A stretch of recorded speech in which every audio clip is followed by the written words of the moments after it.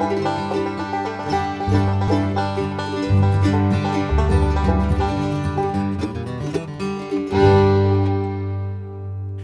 everybody, my name is Albert Ide, and I'm the producer-director of Bluegrass Country Soul. And during this series about behind-the-scenes look at the film, we're going to introduce you to some of the people who were responsible for making the film and capturing some of the greatest bluegrass musicians of all time. Now, we shot this back in 1971 at Carlton Haney's 7th annual Labor Day weekend Bluegrass Festival in Camp Springs, North Carolina. And I brought 14 members of a crew made up of friends and associates from Washington, D.C. and New York City down to Camp Springs, and we had 3 days to try and capture what we hoped would show the general movie-going audience what it was like to attend a bluegrass festival. And as I said, during these next couple of episodes, we're going to show you how some of the film came together and expose some of the secrets behind making a Bluegrass Country Soul. Let's start with Robert Kaylor, our director of photography. Now, Bob was a well-established documentary filmmaker on his own right up in New York City, and he believed in the theory of cinema verite, the truth of cinema. That is, you simply aim your camera at what you're shooting and you don't add any special effects or any narration, any talking heads.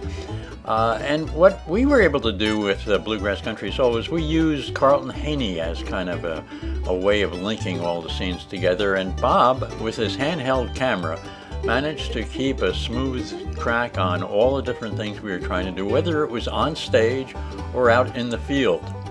And when we asked the country gentlemen if it would be all right with them if we followed them from their bus up in the performers' parking area down to the stage, they were all in total agreement. And they said, let's try it. We got them starting on Matterhorn, which was going to be their first song in the set, and then we followed them down to the stage. We started out to burn sunny August morning. There was just the four of us against the Matterhorn. There was Albert the Australian and John the Irishman. Me and Bill from Britain, Mad Dogs in the Sun. Matterhorn, Matterhorn. Men I've tried and men I've tried to climb the Matterhorn, that mighty Matterhorn.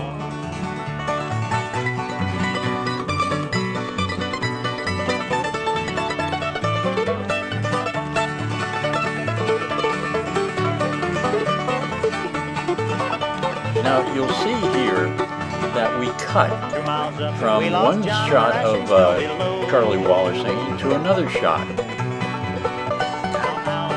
Now, those of you who know the song well will have noticed already that we cut a verse or two because we wanted to show the crowd that was gathering around them. And it was quite a number of fans. And when we finished the song, we didn't stop the camera. Bob just kept filming, and we followed the band down through the trees to the stage. That mighty Matterhorn, that mighty Matterhorn.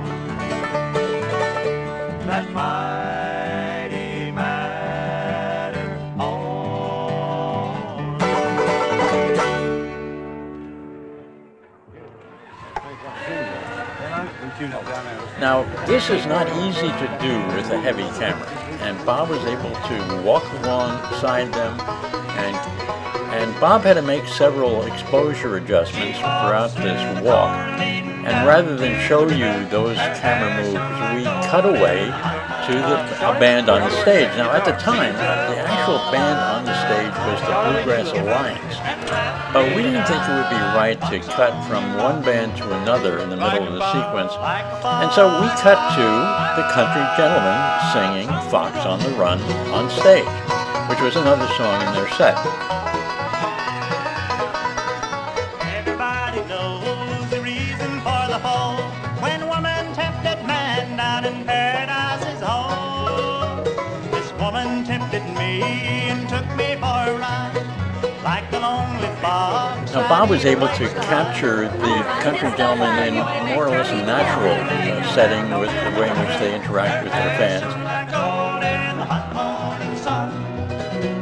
She took all love that a poor boy could give her and left me to die like a fox on the run. And their good humor. And holding a camera and keeping it steady like this is not that easy.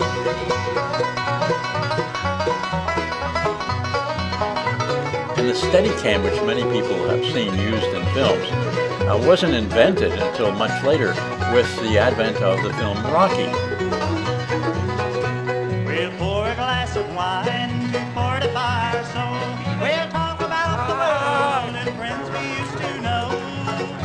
I see a string of girls in the This stuff is started, Lord. The game is nearly over, the hounds are out. I'll get you later. She walks through the corn leading down to the river.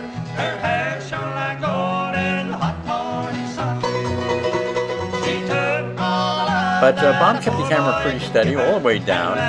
When he got to the stage door down in the basement behind the stage, there was no way he was going to be able to walk up the steps and continue filming. So we had Billy Eggleston, our electrician, get inside the backstage area with some portable lights.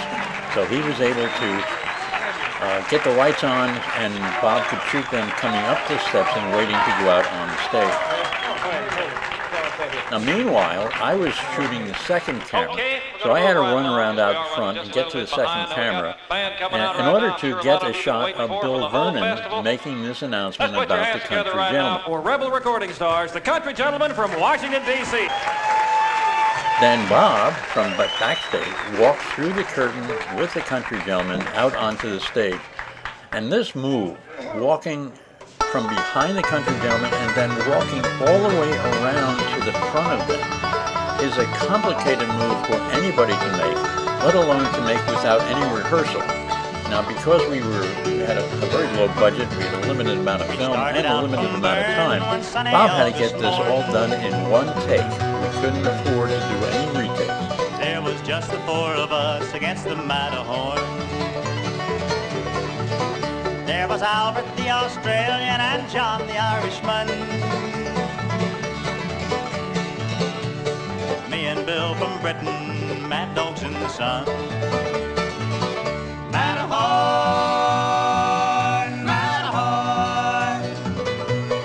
And I've tried The last shot of this sequence was shot by our third cameraman, Bobby Decker. Robert Kaylor is what is known in the industry as a filmmaker's filmmaker, and his talent, his hard work, and his good humor, and his dear friendship will be sorely missed. Now, during the next couple of episodes, we'll meet John Dildine, the sound man, our third cameraman, Bobby Decker, and our editors, Joel Jacobson and Doug McCash, and we'll also take a look at some of how Carlton Haney helped pull this whole film together. So until then, I hope you can tell your friends about our restored version of Bluegrass Country Soul and our box set. Ask them to visit our website, bluegrasscountrysoul.com. See you next time.